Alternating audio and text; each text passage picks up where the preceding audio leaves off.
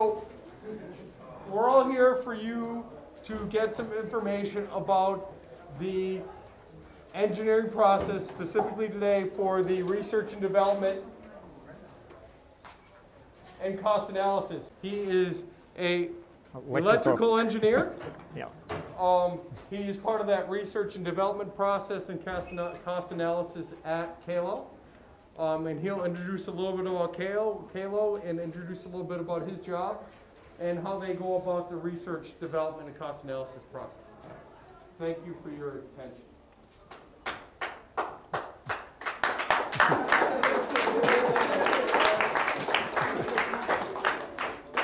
Thank you for having me here. This is probably the first time that I've been able to speak to a high school group, so if you'll bear with me, and if you have any questions or if I'm getting boring at any time, please feel free to nod off or raise your hand, whichever the case may be, whatever the mood moves you.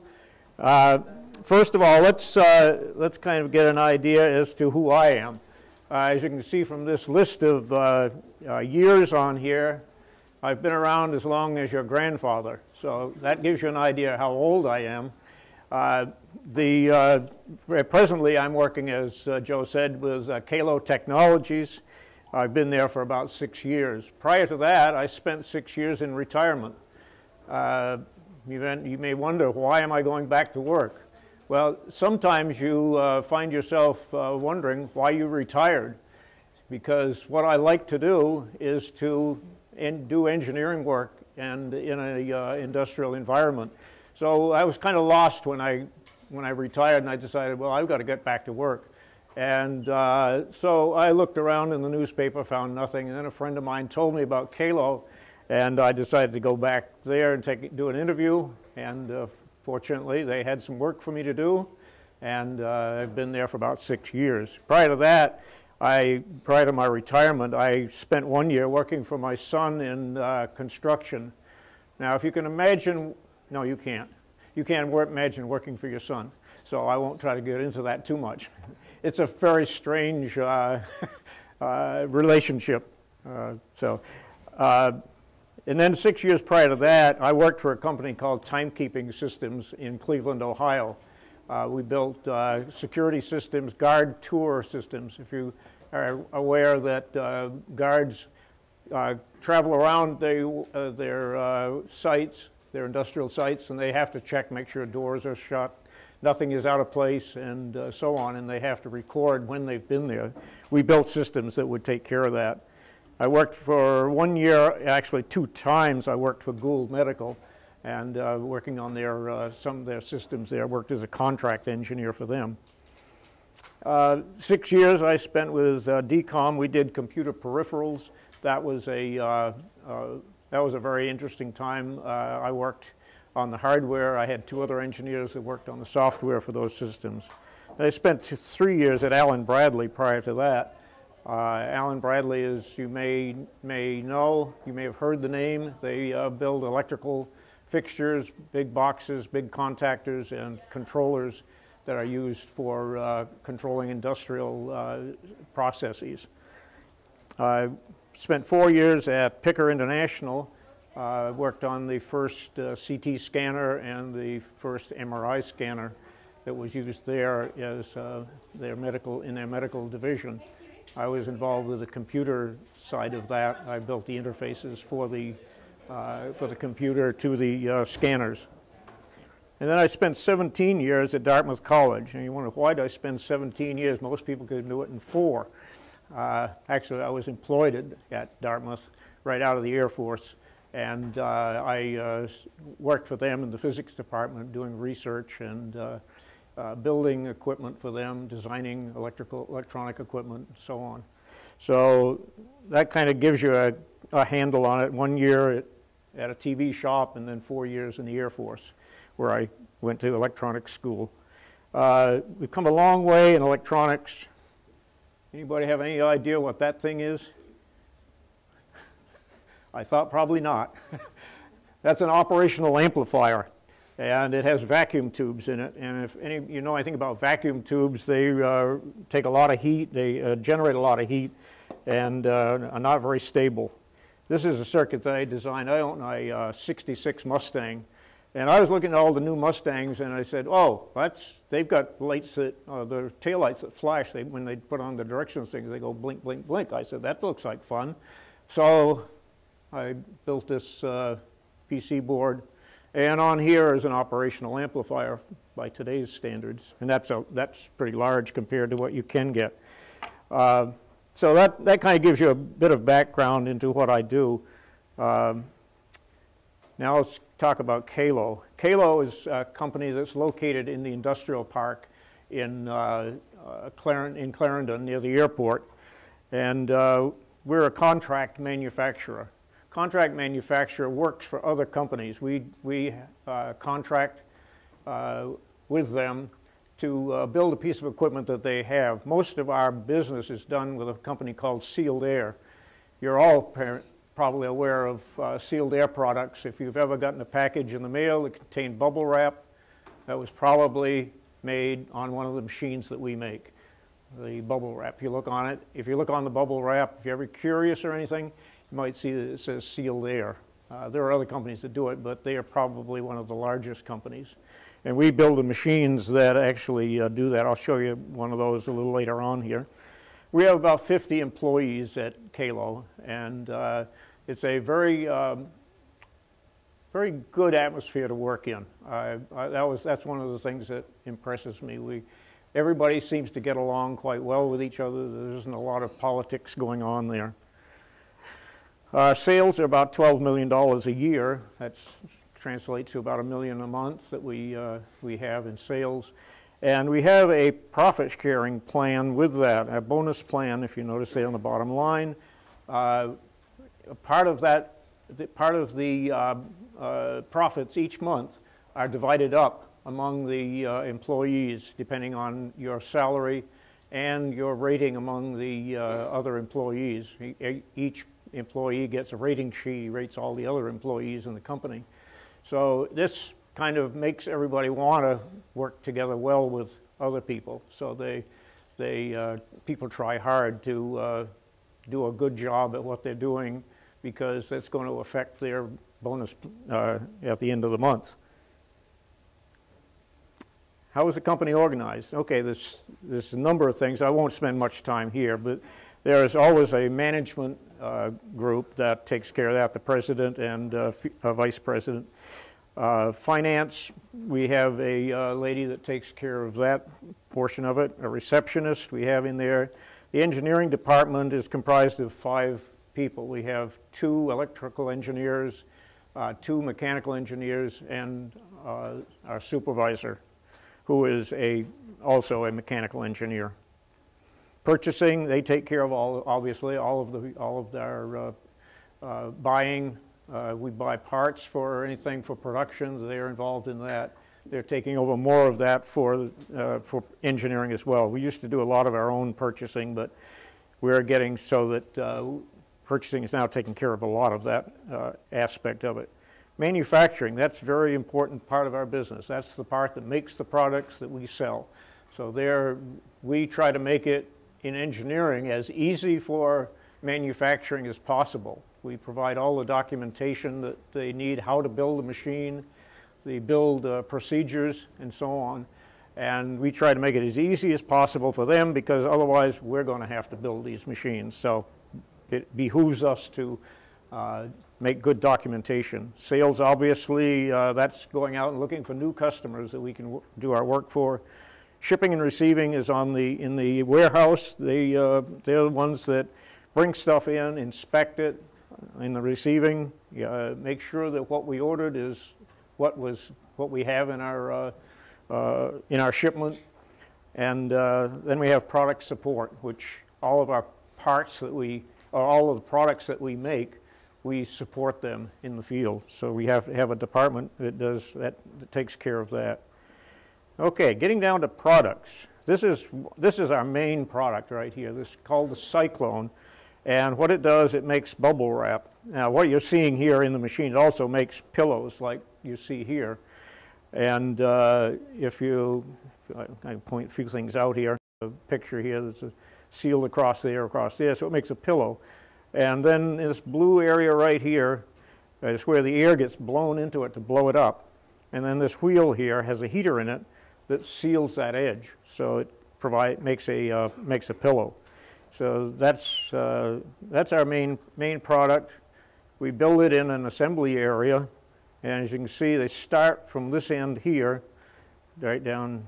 I'll get my arrow here, right down this end here. Start putting the machines together, and works down the assembly line. Each person doing it, and it finally ends up in final assembly. Okay, we lost electricity, I guess. Ends up in final assembly, and then final test, where one of the engineers, that's his job. He does all the final testing on each machine. As you can see underneath it, it has a sample of the bubble wrap that was made with that particular machine. So the paperwork and that bubble wrap is kept with that machine through final test.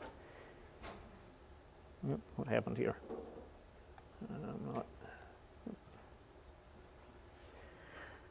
From there, it goes out into the warehouse for packaging and to be put in inventory. We have this stack system in the warehouse that takes the boxes that these are packed in. These are all lined up, getting ready to be packed. Puts them on here, and then it's a motor-driven rack system that takes them in on this end, and they go out on the other end. So it's a first in, first out kind of system. Okay, now let's get down to the nitty-gritty of what I came here for. We'll call it Engineering 1. I won't call it Engineering 101 because we're not going to have more than this one day. So Engineering 1. In engineering, we come up with an idea, or our sales department has a customer that has an idea that they want us to do. So together with that and with the necessary tools that we have, the CAD systems and so on, we have SolidWorks, which is a mechanical CAD system. We have electrical CAD and Eagle software that we use for our electrical CAD. And whenever we do any project like that, we get together a team. Maybe one of the electrical engineers and one of the mechanical engineers, or depending on what the mix is for the project, it may be two of the mechanicals or two of the electricals. So it just depends what the mix is for this particular project. But we have a team that works together on the design, and that involves perhaps in the case of a panel that we just got through building for a company over in Denmark, we had to design the cabinet that it went in, and then I had to design the panel, the electrical panel that went in that. So we end up with a product, and then there's always at the end some waste. So you have to figure out what you're going to do with the waste. How is that going to be taken care of? So this. Okay, engineering principles. We want to get into the meat of why I'm here. First of all, there has to be a need. The first thing, a customer comes into our building or into our business, and they have a need. They want something built. They want something designed, perhaps. And then perhaps they've done the marketing on it. Perhaps we do the marketing to find out what volume we're talking about here. What is the price range that this product could sell in? And so those are the kind of things that we need to find out from need. Then we have to find out, is it designable? What they have an idea for, is it possible for us to design it? We have certain limitations in our company. We don't try to do everything. There are some things that we do really well. We have the skills in-house to do those. And so we have to decide, can we even do this project? And if we can, then we have to find out, is it manufacturable? Can we make it in the volume that the customer wants to get? And then the packaging. We have to put this into some kind of a package so that it can be shipped to the customer. In some cases, it's shipped on a pallet. We build up around on the pallet a box around it so that it's well protected, padding put in there, sealed air, bubble wrap is probably used in there most often. And then now that we've got all these things in there, we found out is manufacturable. We found out how much it's going to cost because we have a bill of materials that we've developed. We've found out how much manpower it's going to take in production. And then how much is the packaging going to cost? And is that going to make it affordable? We have to make a profit. Probably the customer that we're building it for is going to resell it to his customers, and he needs to make a profit. So is it competitively priced? Is this going to be something that will fit into the marketplace for that?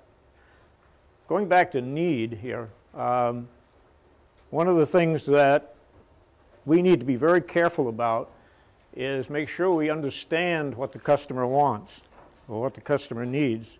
If you start up in the upper left-hand corner, this is how the customer explained it.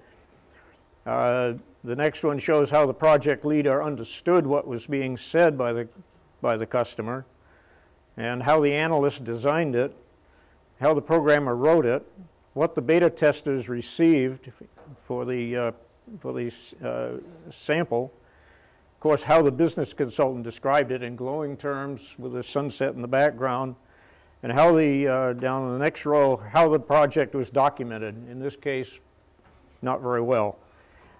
What operations installed, all they got was a rope, but the customer was billed for a very fancy system. And how it was supported was probably based upon how much documentation there was, and what marketing advertised, but this is what the customer needed. He didn't need anything very fancy, he just needed a rope and a tire. So we have to listen to the customer. We have to, in fact, we have to make sure that we understand what it is. Going back to designability, is it designable? Here's some items that I've picked off the internet that I found perhaps aren't too designable. If you follow the lines down from here, you'll find it ends up in a rod. That looks good. But then you find this one doesn't work so good, and this one ends up in space. So this is one of those things you can draw a picture of it. You could probably even get it onto a CAD system, but you can't build it. It's not something that's designable. Same with the triangle. If you look at that, you'll notice that that's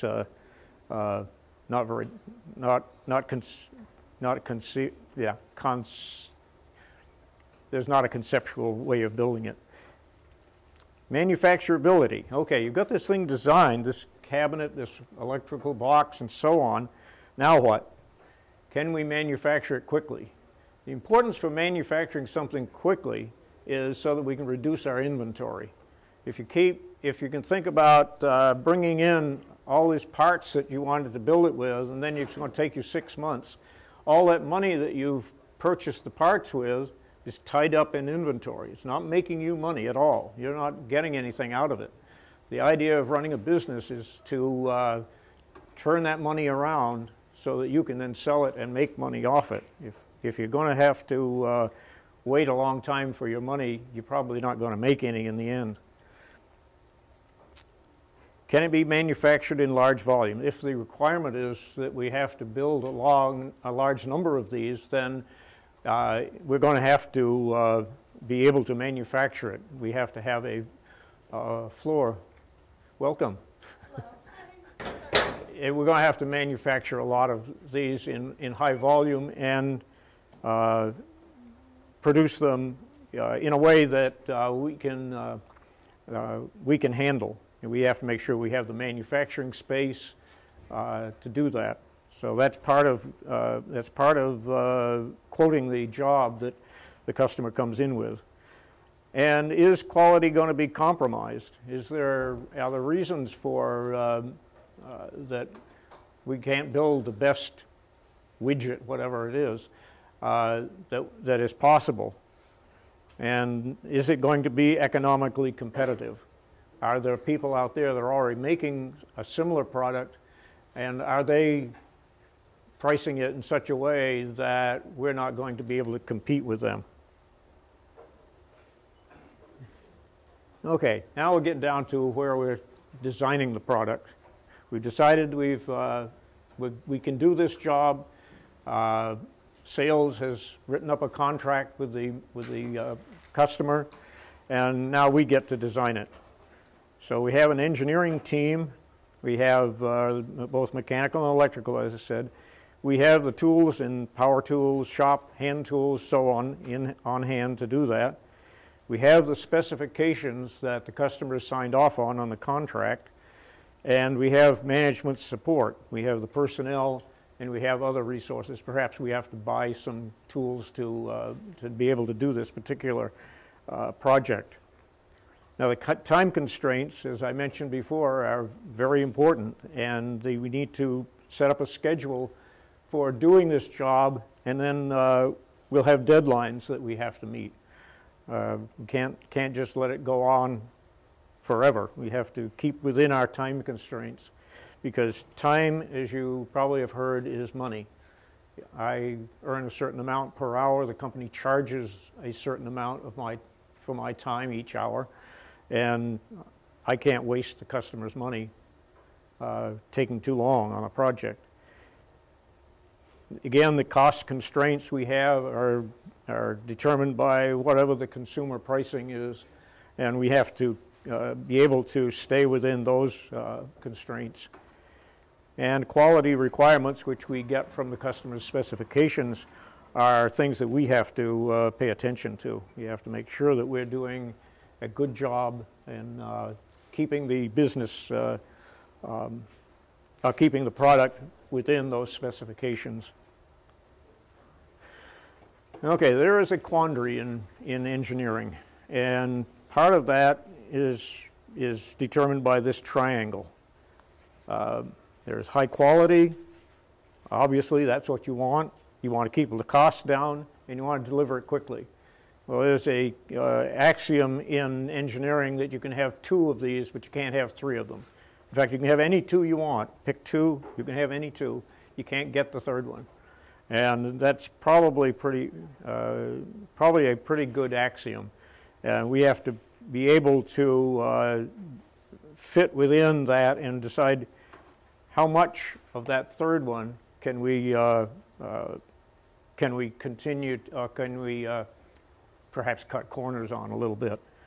You can have high quality and low cost, but you can't get those quickly, because the low cost to get the high quality is going to take your time. You can't have low cost and get it quickly and then expect to get high quality. And you can't have it quickly and high quality. Low cost is not going to be very easy to do. Okay, high quality goals. Obviously, you would want a product to have good quality. You want it to meet all the customer's specifications. In fact, you'd like it to exceed the customer's specifications, so he is extremely happy with what he gets.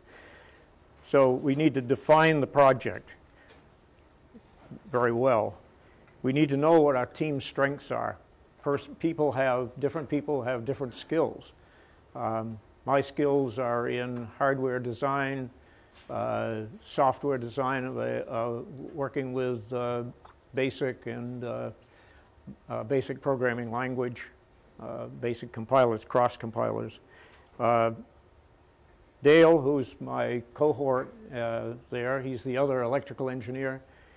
He's good at programming programmable logic controllers, PLCs. He's very, very good at that, and that has quite a background in what Picker has been, is a good part of the background of what Picker has been doing over the years. And so he's very good at that, and we cross talk a lot, just so that we know what the other one is doing and what those skills are that we can use, and pick each other's brains over that. So once you know the team's strengths, you can assign people to certain tasks on there. And then you do a very careful design. That's probably the most important part of it, is working very carefully, keeping your errors as few as possible so that you don't have to do a rerun on the design. We use the best parts that we can available. If you're going to go for high quality, we don't cut corners on that. We have multiple design reviews. In other words, we meet together with the other engineers and go through the design, pick it apart, and see what can be improved, what perhaps is wrong with that design. And then we document it very well. Every step of the way, we document what we've been doing. And that's very time consuming. Takes a lot of time. Perhaps half of the time or more is spent documenting what you're doing. So the costs of high quality means you're going to have a long design cycle with all those tasks that I just mentioned. You need to have prior knowledge of the personnel involved, and you need to check that design at every step, as I mentioned. You're going to be building it with probably the most expensive parts or expensive parts. And because of all of this, you're going to have a long time to market, and it's a high cost is passed on to the consumer. Low-cost goals. Here we limit the project planning. We don't try to do as much as we can. We limit the personnel. In other words, if we don't put 2 people on it, if we can do it with just 1, that cuts down on the cost. We limit the design time. We keep project reviews to a minimum, and we design with less expensive parts. If we can find something that costs less, we use that. And that's one of the goals that we have, because we're in a market that's competitive. There are plenty of other people out there that would be willing to sell something. In fact, we're competing with Chinese manufacturers. As you probably well know from shopping at Kmart, most of the things you buy there are made in China. And it's no different in our business. But we have to keep our designs low cost and try to keep, so we have to balance off high quality with the low cost, keeping documentation to a minimum. Product quality, of course, tends to be compromised there, and the consumer cost, but the consumer cost is reduced. Sales and market shares, our potential is higher, because if we can produce a product that is less expensive, we can market it in a larger market, and the profit margin is potentially higher. Because we've already reduced the cost of it, we can sell it at a margin that allows us to make more of a profit on that particular one. Quick goals. We want to get the product to the market sooner than the competition. That's one of the main goals of that. And also, the sooner we get that product to market, we're going to increase our sales for this quarter. And guess what? That fills my pocket, because that's where the bonus check comes from those sales and profits for this quarter. Quick results. The lower quality is going to be less competitive because of quality. It's more competitive because of price, but it's less competitive as far as quality is concerned. Less design time, less documentation. Now this works on some products, but you can do it with minimal amount of documentation. Because we have to order parts, we probably have to get them in overnight.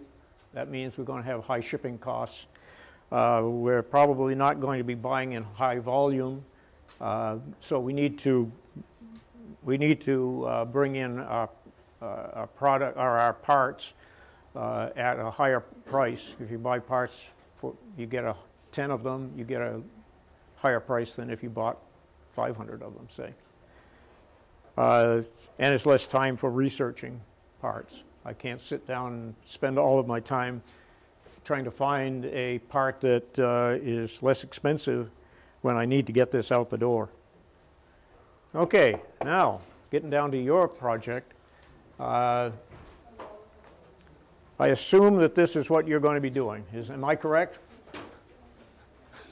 Okay, green cleaners. You got to have bacterial cleaners, a glass cleaner, and a hand cleaner.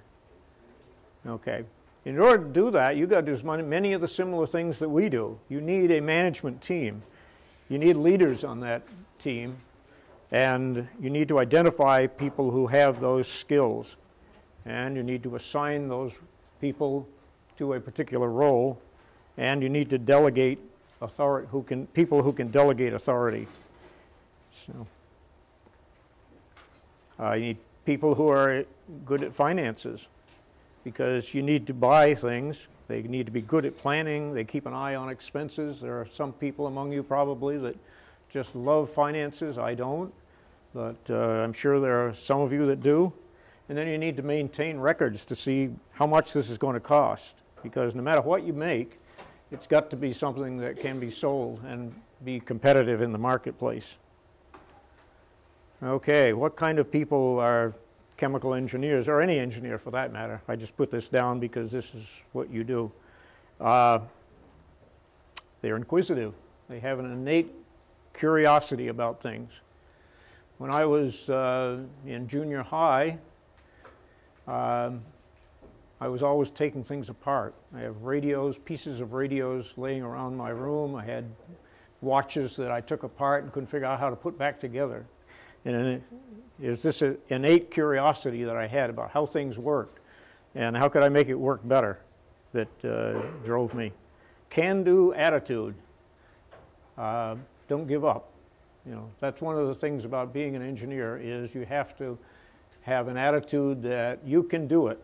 It can be done, and that's very important. The other thing is persistence, is keeping on with whatever you're doing and being sure that you can continue doing it and making forward progress.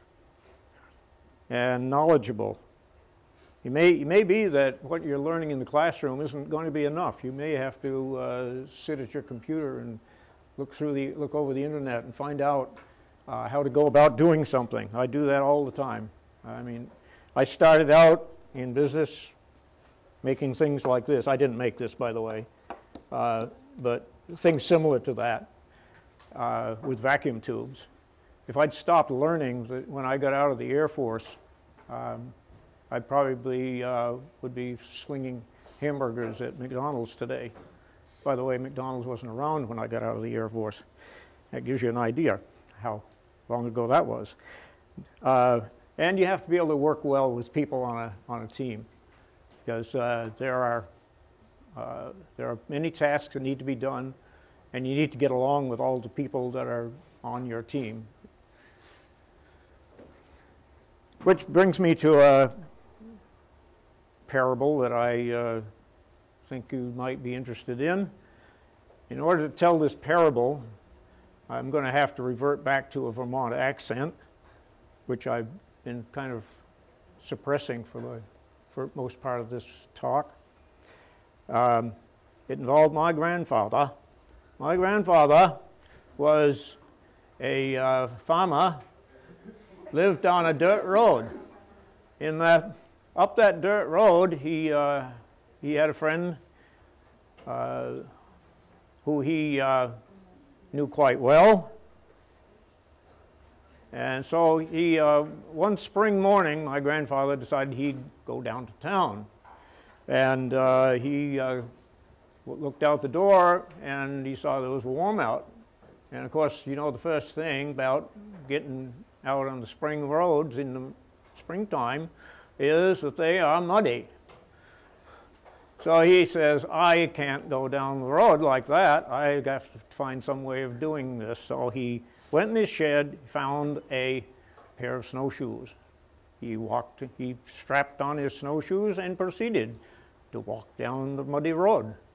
As he was walking down the muddy road, he saw a hat laying in the road as he approached town.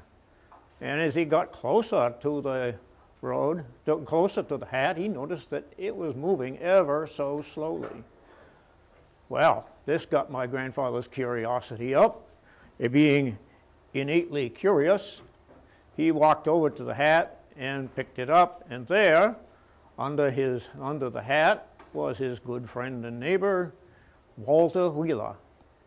"Walter," he says, "you are in trouble." Walter says, no, Rob, I'm not in trouble, for I still have my horse under me." Now, what can we learn from this parable? Absolutely nothing.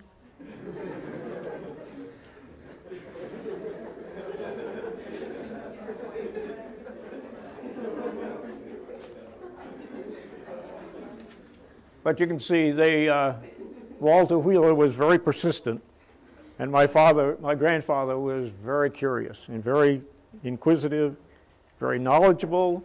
He knew that in order to get down that road, he needed some help. So there's all those attitudes that are working into that story. And I think we can call that the end. Okay.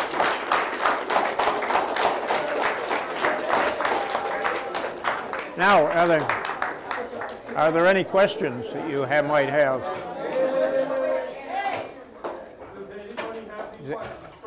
Any questions? Yeah. Yeah. Wait a minute. Wait, could I have your attention, please? Okay. What do you do if the people aren't doing the work? You give them a 1 on their rating sheet, and next quarter they pick it up. Yeah. No, you don't need to incentive. Money is a great incentive. Being liked by your fellow employees is a very important thing. And so if you work for a company that has profit sharing and employee ratings, you tend to find perhaps somebody will be not so cooperative one month, but they get the message or they're out of there. And that happens. I mean, the people that can't work with other people are not there anymore. About 2 months down the road, they find out they're not getting part of the profit sharing. Yeah, it's a great incentive. The other part of that equation was Kalow was a employee-owned company up until a couple of years ago, and I've been working there now for six years. And when we sold the company, each person who was part of that profit sharing earned a sizable check. Let me put it that way. It was much larger than what I had figured on. So if you get a chance to join a company that has either profit sharing or is employee owned, it's a great incentive. Yeah.